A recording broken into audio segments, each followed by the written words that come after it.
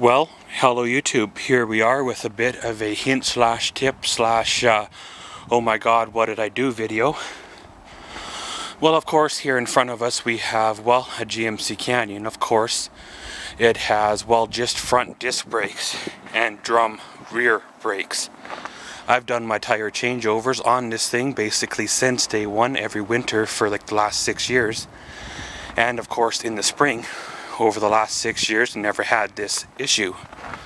What issue is that, you ask? Well, for those of you that are familiar with aluminum wheels touching something metal, well, sometimes the aluminum wheel sticks to the metal object, namely the, well, drum, and then when you go to pull the rim off, it won't come off, you know, especially after the lug nuts are removed. Well, of course, I've watched several videos over the years on how to remove a rim from the drum. So of course I used that method. However, it wasn't loose enough.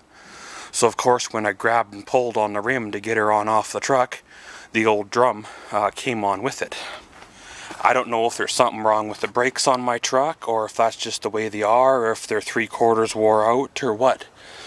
But pretty much I went to go put the drum back on there just like it's supposed to be, and of course it would not fit. The shoes looked like they popped out like, you know, 1/4 inch overall, and I was like, well, what happened there?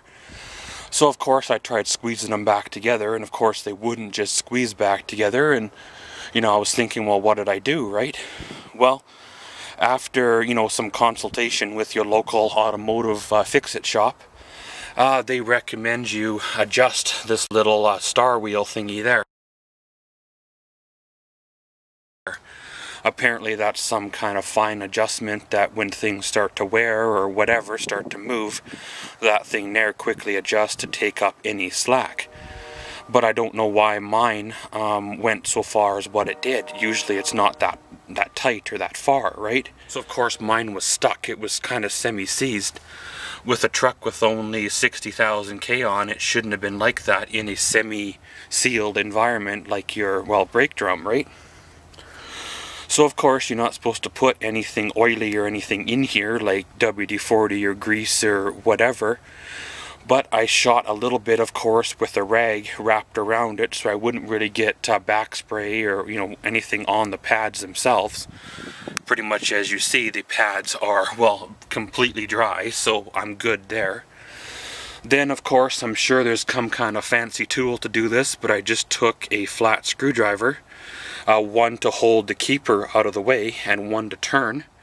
And I gave her a couple of turns, of course, you know, lefty-loosey, righty-tighty kind of a deal, until I got the right dimensions of, well, the brake drum versus the brake shoe. Of course, using, well, just your old carpenter's tape measure.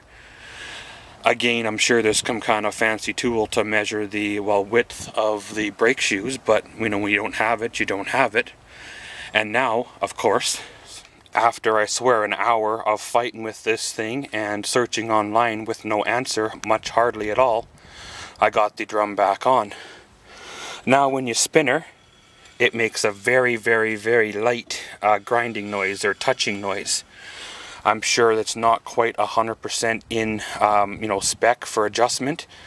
But according to the mechanic shop, as soon as you start backing up, it'll probably adjust to about 100% or at least 99% of where you need it. Of course, I'd recommend taking this down to a mechanic shop and having them look at, make sure, you know, you didn't mess anything up, bend anything, or, you know, leave any, you know, severed fingers or tools inside, just to make sure it's, well, good to go, because, well, you're dealing with brakes and they have to be, you know, 99-100%, right? But again, guys, this is by no means a tutorial or instruction video. This is basically just how I solved my problem. You know, if you want to try this at home, try it at home. But I'm not responsible for any results that happen, both positive and negative, out of this here issue.